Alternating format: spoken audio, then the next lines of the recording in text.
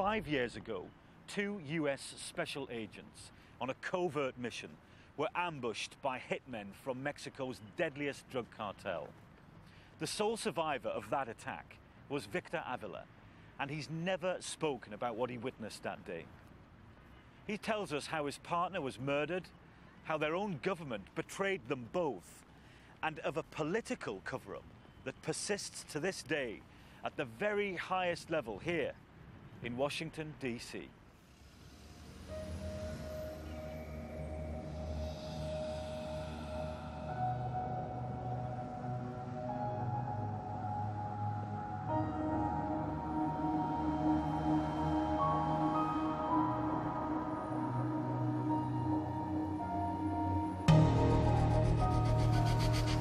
On the morning of the 15th of February 2011, 2 federal agents are dispatched from the US Embassy in Mexico City on a covert mission. They have been ordered to pick up surveillance equipment for an operation that is part of the never-ending war on drugs. But the senior agent has serious concerns about the route that has been chosen. I was vocally upset because there's been a lot of security incidents, and there's a lot of security issues surrounding that highway, Highway 57. The 2 men have been ordered to travel along one of the most dangerous roads in Mexico. It runs through the heart of territory controlled by one of the country's most powerful drug cartels. They are Los Zetas, an organization notorious for their brutality. Back at the US Embassy, Victor's concern is shared by another member of diplomatic staff, his wife. I know that he contacted people in Monterrey who agreed with Victor that it was very dangerous. I felt like I was in the Twilight Zone. Like, how can this be possible? I can't believe they're sending you there. Everyone knew I didn't want to go, and I was ordered. And at that point, as a government employee, you follow orders or you're dismissed. Victor's companion on the journey is Jaime Zapata, recently transferred to Mexico from the US on a temporary posting. Even though Victor has known him for less than 24 hours, he has quickly formed an impression of his new partner. There's brave men out there. He was one of them. He wanted to go.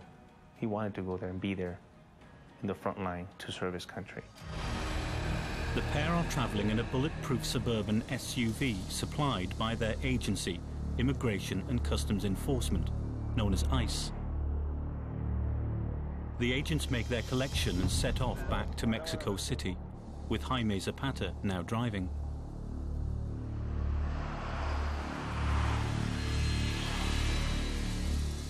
I was on the phone. I called my supervisor.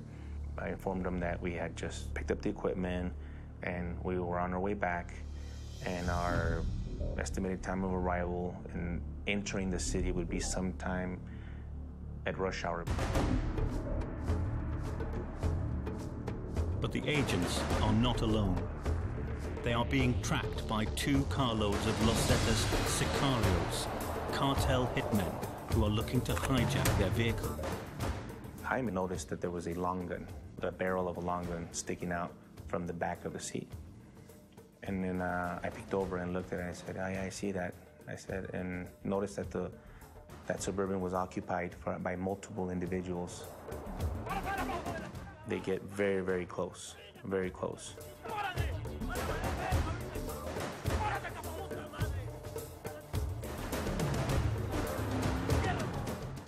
I tell Jaime, you're not gonna pull over. You're not gonna pull over. Go, go, go, go, go. Eventually what they do is they conduct like a rolling roadblock.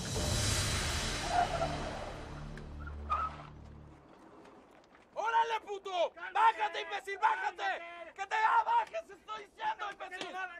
¡Que te bajes! ¡Ahora sí te va a cargar la verga, imbécil! ¡Sálgate, hijo de la chingada! At this point, I have my hands up, closest to the windshield as I can. Jaime has them on top of the steering wheel, like this. And I yell at them, we are Americans, we are US Embassy employees. This is a diplomatic vehicle. We are diplomats. They didn't care. They all had evil in their faces. and in their eyes. ¡Órale, idiotas, que se bajen! ¡No me escucharon! ¡Nos va a cargar la verga, pendejos! ¡Órale, cabrones! Two shooters approach me at my window, and before I know it, they introduce an AK-47 and a handgun right here.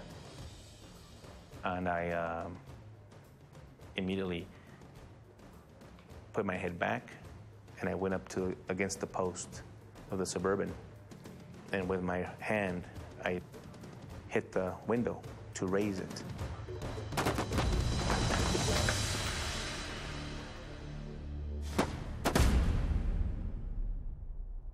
There's nowhere to run.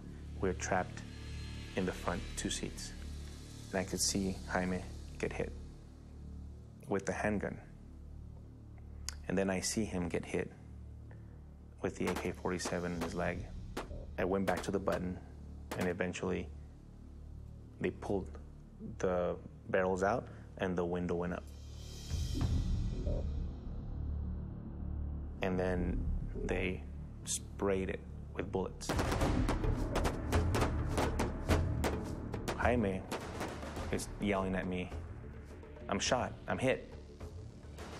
I said, "Go, go, go, go, go, go, go, go."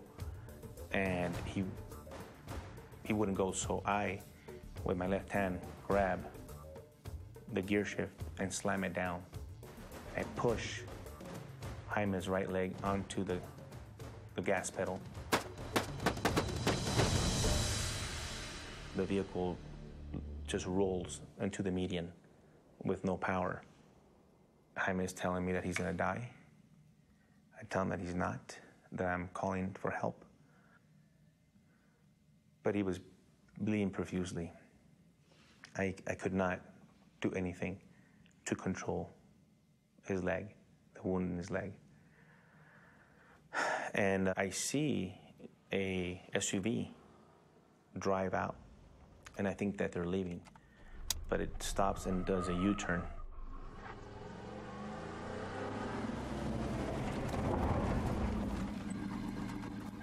And two individuals come out, and they look at me, and I look at them, and they both shoot.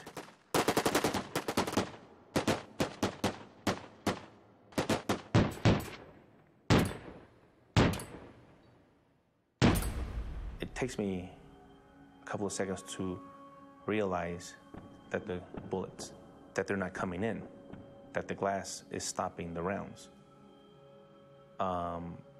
And the partial vision that I had was when they stop shooting, they get in and they go. I realized that I had been shot in my chest here and in my leg. And so my left leg looked like a watermelon, and it was bleeding profusely.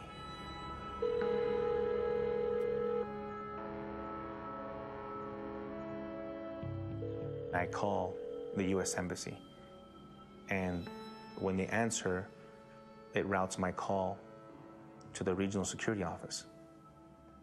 And the regional security office, the receptionist answers, RSO. And I tell her, my name is Special Agent Victor Avila.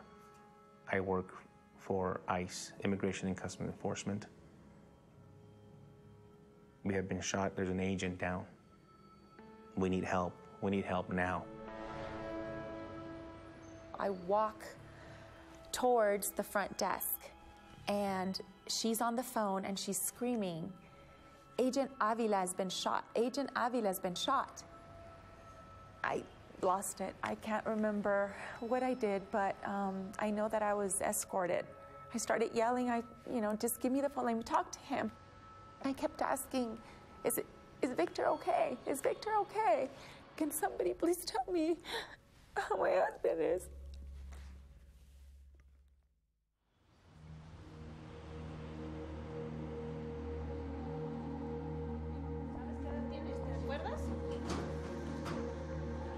Within an hour of contacting the US Embassy, Victor and Jaime are airlifted to the nearest hospital.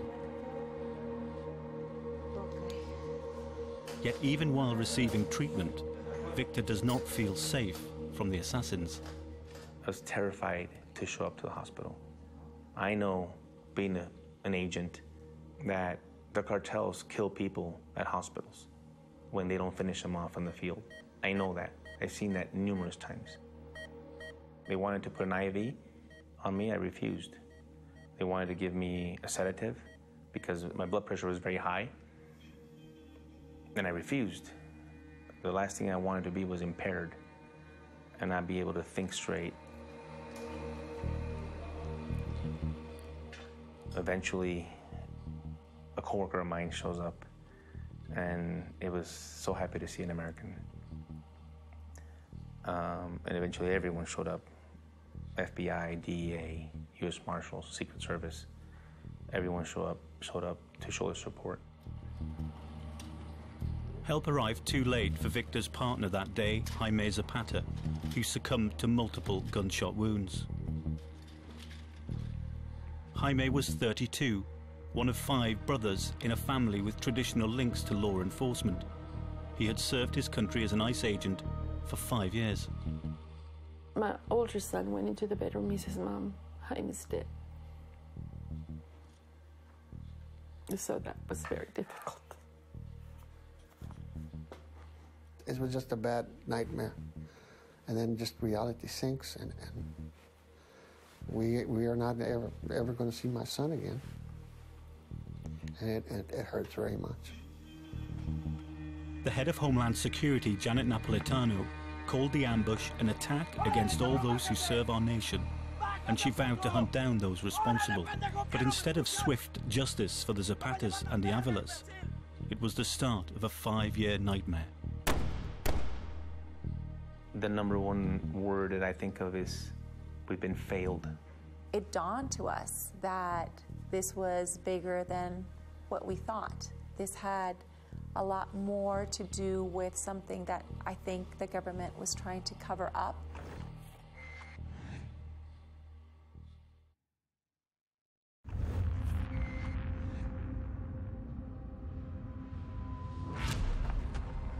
On February the 15th, 2011, assassins from one of Mexico's deadliest drug cartels ambushed 2 US federal agents carrying out a covert mission.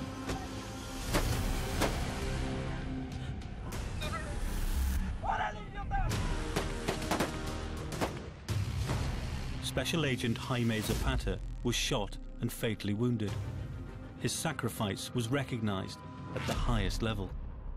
It was like the second day that Jaime passed away that the president called. And he said, on behalf of Michelle and myself, we're sorry about what happened to your son. And, you know, you have our condolences. Victor Avila was also shot. He too was initially treated as a hero, but within a year, that was all to change. Throughout his distinguished career as a special agent, Victor Avila had shown nothing but the utmost loyalty to his government and his country. But then he decided to search for the truth about what happened to him and his partner on that fatal day 5 years ago. That search has taken Victor back here to Mexico City. It is the first time he has returned since he was nearly killed in the ambush. But his determination to uncover what happened to him has cost Victor his health and his career. Victor and I had known each other for many years, since we worked together on a story about a child smuggling gang. Then one morning, he called me out of the blue. Good to see you.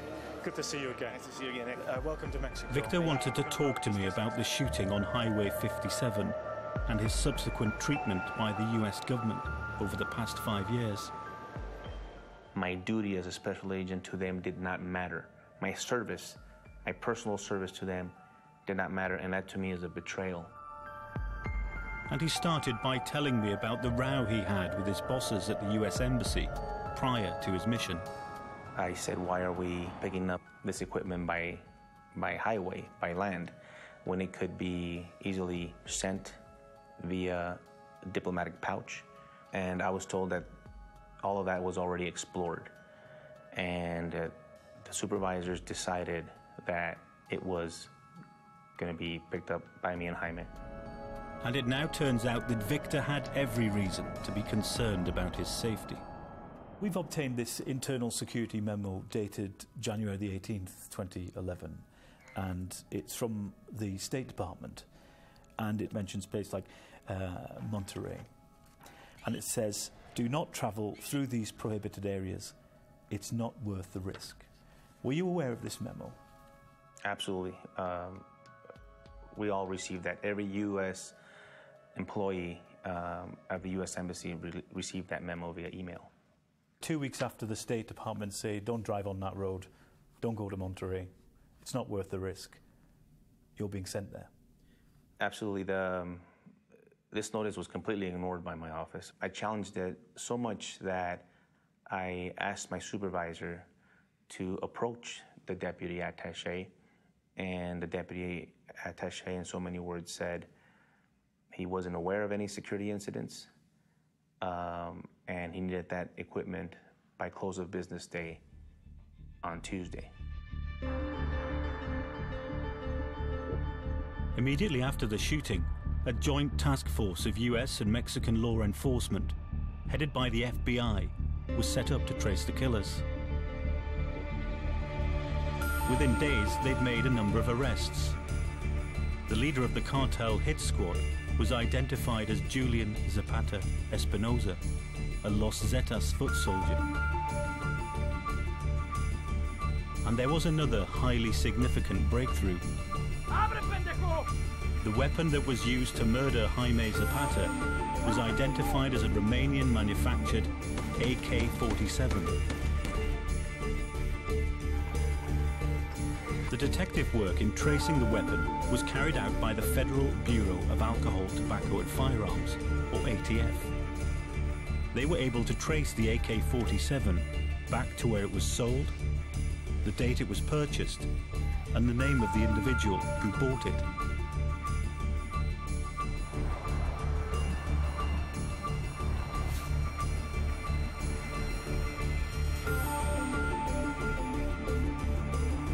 Lancaster is a small suburban community situated 15 miles from downtown Dallas.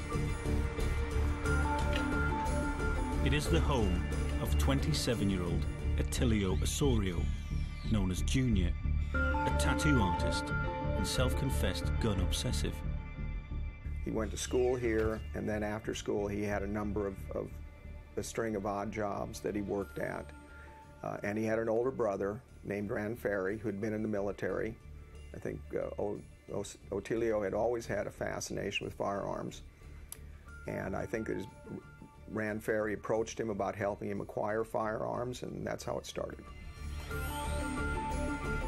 A former US Marine with tours of duty in Afghanistan and Iraq, Ran Ferry Osorio was also arrested and subsequently imprisoned following the gun trace. The murder weapon was bought from a stall at a gun fair run by Off-Duty Armory, also in the Dallas suburbs. Atilio Osorio told police officers it was meant to be his lucky gun. Its purchase cost him a 7-year prison sentence.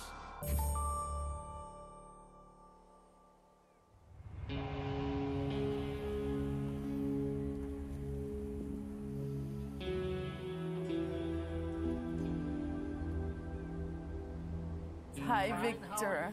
It's been such a long time. Very nice to see you. Very nice to see you. In the 5 years since the shooting, Victor, Claudia, and the Zapata family have grown close. Then I think what Jaime went through. You know. United in their grief, they decided to launch a joint legal action against the US government for ordering the two men to travel on Highway 57. But the moment that they started to demand answers about the circumstances surrounding the shooting, everything changed.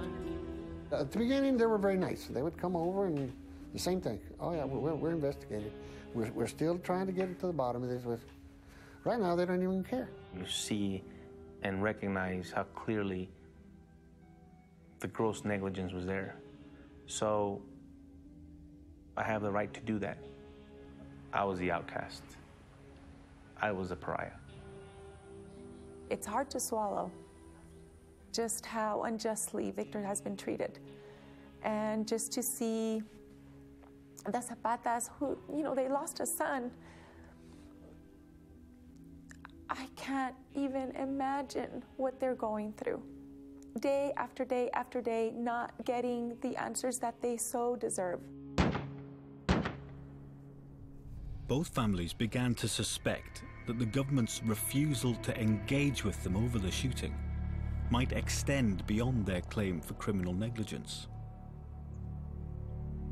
2 months prior to the attack on Highway 57 in December 2010, another US federal agent, Brian Terry, had been shot dead by criminals near the Mexican border. Brian Terry was a former United States Marine who got hired by the United States Border Patrol and worked along the southwest border. In Peck Canyon, in December of 2010, he was murdered by what we call a RIP crew. And a RIP crew is a group of illegal immigrants that come across the border with the expressed intent to rob other groups of migrants. The investigation into Terry's murder linked the weapon to a far-reaching operation called Fast and Furious that involved the transfer of thousands of firearms across the US-Mexican border. But there was a problem. Fast and Furious was not a gun trafficking conspiracy operated by the Mexican drug cartels. It was, in fact, being run by the US Bureau of Alcohol, Tobacco and Firearms. And it was out of control.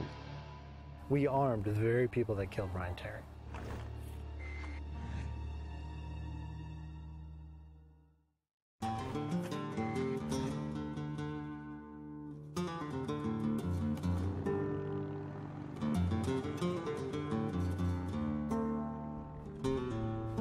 Special Agent John Dodson is a 10-year veteran of the Bureau of Alcohol, Tobacco and Firearms, at one time attached to an elite unit. We were a firearms trafficking group. We were to investigate and prosecute illegal firearms traffickers, specifically those trafficking to the southwest border. And ultimately, these firearms that were being trafficked, the ones that we were supposed to be investigating and stop, were ending up in the hands of the cartels in Mexico. Dodson is also one of America's bravest whistleblowers, the man who exposed Operation Fast and Furious, the country's biggest law enforcement scandal for a generation. John Dodson worked at the ATF's Phoenix, Arizona field office for a team called Strike Force 7. Also known as the Phoenix Group, the Strike Force came up with a strategy of actively encouraging legitimate firearms dealers to take part in illegal sales. It was known as gun walking, intended to keep the criminal purchasers under surveillance so they could map out their network. The idea was to track the weapons from the US into the hands of Mexico's drug cartels. The cartel members would then be prosecuted for gun possession and for any crimes associated with their use.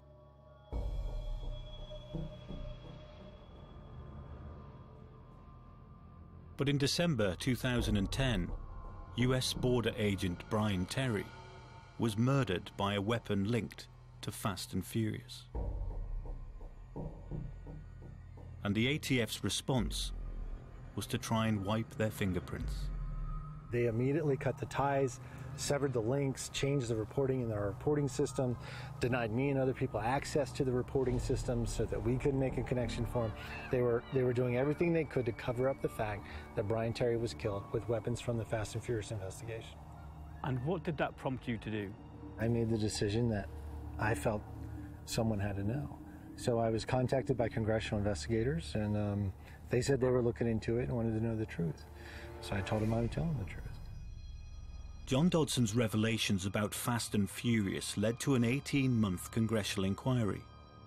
But repeated attempts to get the whole truth about this or the existence of other gun-walking operations proved fruitless. The pages go on like this forever. You've given us black paper instead of white paper. You might as well have given us a ream still in its original binder. How dare you make an opening statement? How dare you make an opening statement of cooperation? One of the many reports that followed the investigation labeled Fast and Furious a failed operation. It criticized the policy of gun walking to the Mexican drug cartels as marred by missteps, poor judgments, and called it an inherently reckless strategy. Despite the damning conclusions, there is a sense here in Congress that the full extent of the gun-walking scandal has yet to be revealed. In all of your years, have you ever known such a refusal to pass on the information that should be in the public domain? Not where it's so obvious that there was a violation of federal law. I wouldn't want to say that there aren't other departments. Every department stonewalls to some extent. But I'm tenacious. I'm going to go after it. I think I have that reputation. It's taken more time because we've had more stonewalling on Fast and Furious and gun running than any other investigation I've done. And that's over a 35-year period of time. Victor Avila is also certain that there is more to come out. He is convinced that his case, where weapons were transferred from the US to a Mexican cartel, must in some way be linked to the wider scandal. We have requested numerous times through many avenues, not just the Freedom of Information Act, for documents surrounding the attack. And to this day, I have not received one single document from the US government. It's been covered up? Absolutely is a cover-up.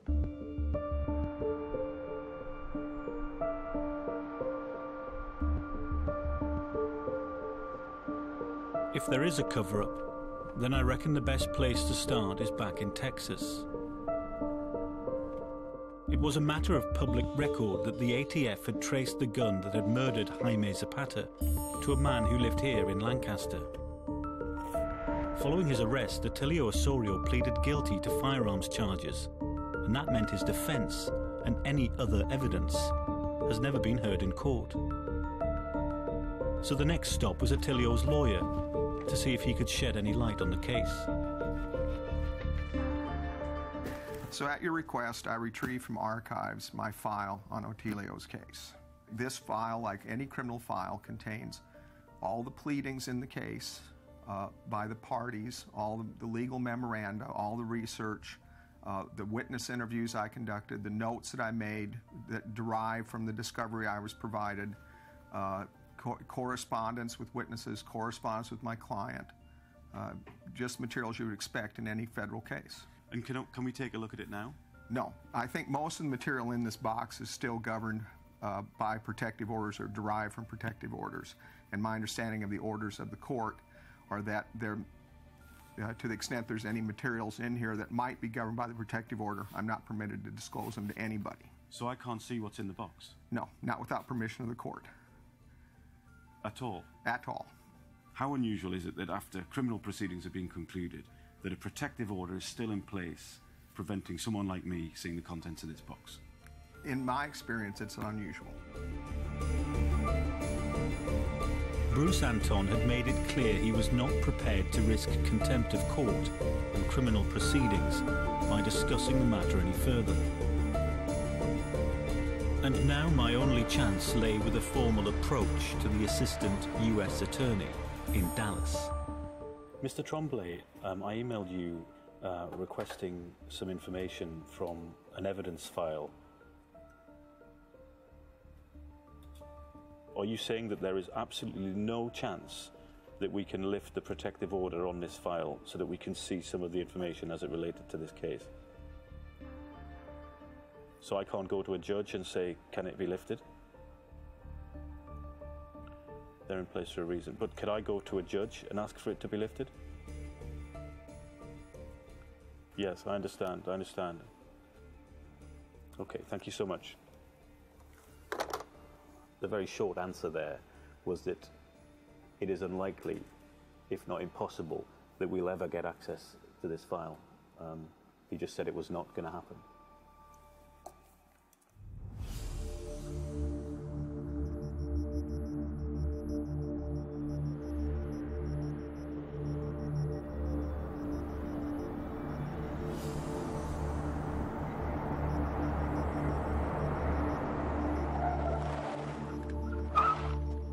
It seemed as though we'd reached a dead end. Through the federal court, the US government had ordered that all the outstanding evidence surrounding the guns used in the ambush on Highway 57 should remain hidden from both the families and the public.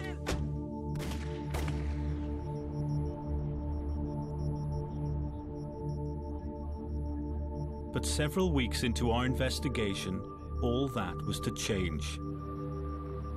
And the breakthrough came not in Texas, but at a different location which we've chosen not to identify.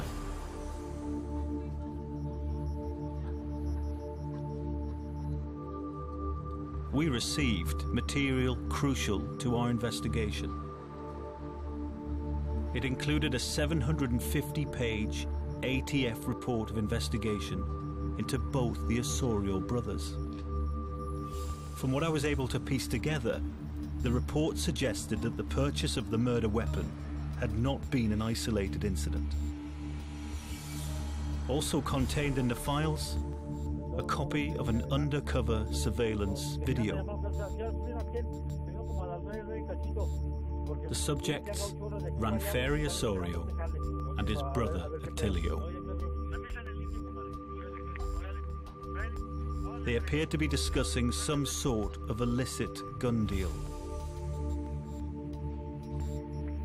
And I was now beginning to understand why the authorities were going to such lengths to keep everything under wraps.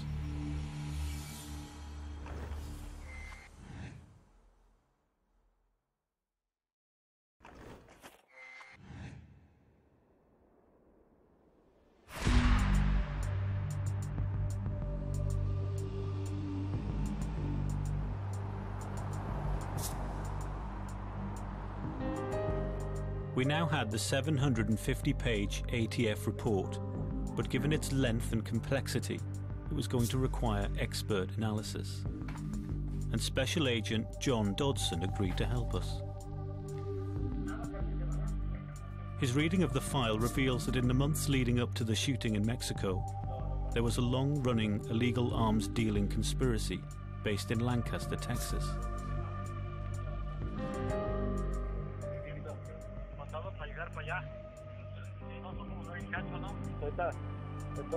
The ringleader was 32-year-old Ranferi Osorio, who had recruited his younger brother Attilio to buy and sell guns. The file shows that in June 2010, 2 cars traveling south to the Mexican border were stopped and searched by Oklahoma City ATF agents. One of the vehicles was carrying several automatic and semi-automatic weapons stuffed into military duffel bags. One of these bags also contained a US Marine Corps identity tag, clearly marked with Ranferi's name and address.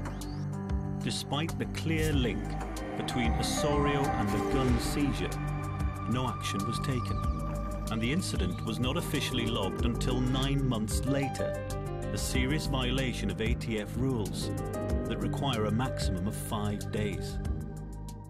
What they were doing was illegal activity, and if anything else further in the future happened, you were going to come down on them with all the strength of the United States government, all right, with a big, heavy mallet, and they would be stuck between a very hard place and that heavy mallet. So, had you done what you should have done, you could have stopped it, if by nothing more than scaring the hell out of them and putting them on notice. But because no action was taken, the Osorio brothers' gun-buying operation was allowed to continue.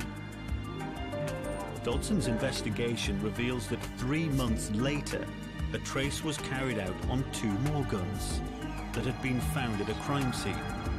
The records showed that both weapons had been bought by Ranferi Osorio, in one case just 8 days before the crime. Again, nothing was done. And 1 month later, the murder weapon used in the ambush on Highway 57 was purchased. What your file clearly demonstrates is the Osorio brothers blipped the radar long before they made the purchase of the firearm on October 10th, 2010, which was ultimately used to kill Jaime Zapata and injure Victor Avila. And that I think that report documents sufficiently that they blipped the radar of such a magnitude and frequency that something should have been done prior to their ever having the opportunity to purchase those guns that were used to kill Zapata.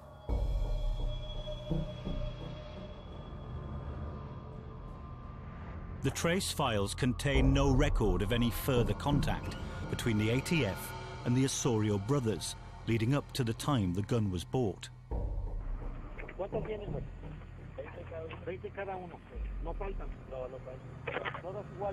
But we do know that 1 month after the purchase of the murder weapon, the brothers are still involved in the illegal gun trade. This surveillance video shows them delivering 2 bags of 40 guns to one of the ATF's own confidential informants working undercover. The investigation is into drugs and weapons trafficking by the Zetas cartel, and although the guns are subsequently seized near the border, the Osorios aren't arrested. These firearms were purchased out of Texas, so I know it's not Fast and Furious, because Fast and Furious was a case worked out of Phoenix. However, as it was explained to me several times while I was working in Phoenix, that this manner of investigation, this strategy, this way of doing things was referred to as the Phoenix model, right? And it had been exported to the other field offices and field divisions along the southwest border. Okay, it's not Fast and Furious, but it's probably another case just like it.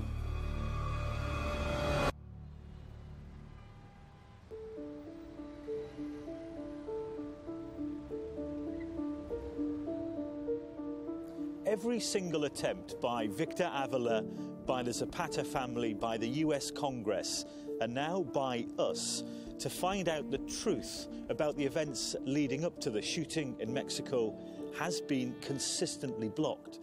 The federal authorities say they can't comment on ongoing criminal inquiries, but those investigations have lasted for 5 years now, and the most senior elected officials in the land are now saying enough is enough. Once we had the ATF report, we forwarded it to Senator Grassley, the man who has spent 5 years determined to get the whole truth about the gun-walking scandal. The significance is that it's an outrage that that information wasn't given to Congress when we asked for it. It's an outrage that that information wasn't given to the family. And the biggest outrage is that that information wasn't followed to the rest of the people that were involved. And if those people had been arrested for violating the law, Zapata may be alive.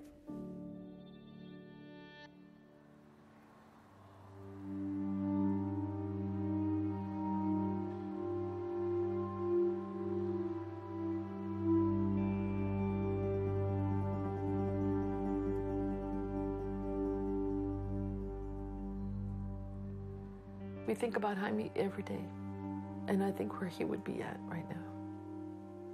I think about what I can do as a mother to find justice for him. He was a human being. He was a great person, great personality. He had a great life ahead of him, and it was cut short because someone made the wrong decision.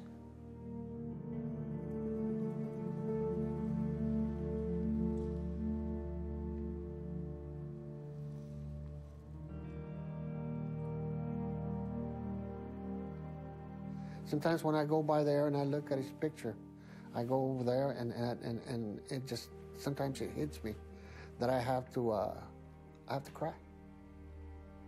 Because I remember the good times that when Jaime was a happy-go-lucky person.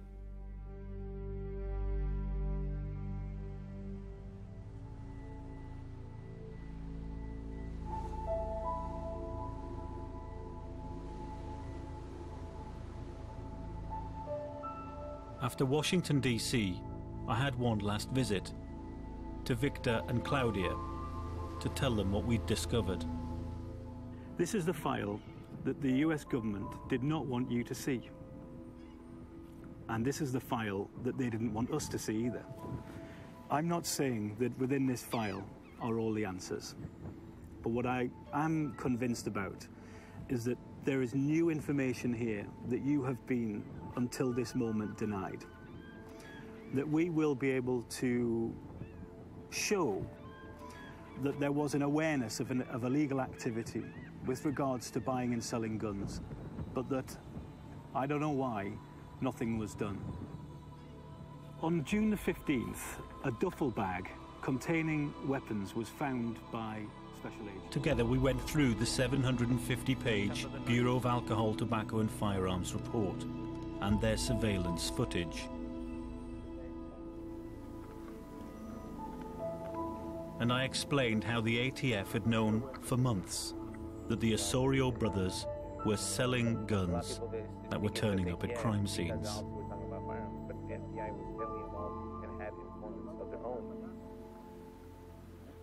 No, I'm not like that. Sorry.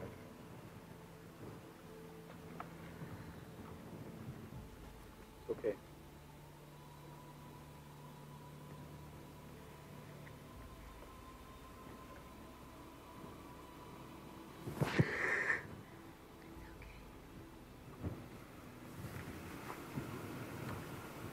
You're alive, and that's all that matters. Yeah, but it's about the family, man.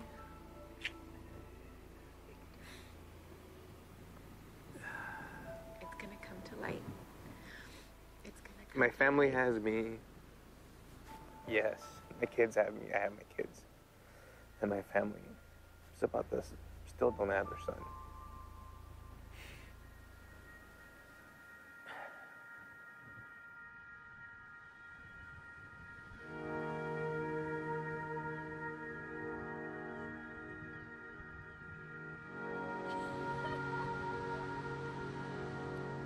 For Victor Avila and his family, the last 5 years have been hell.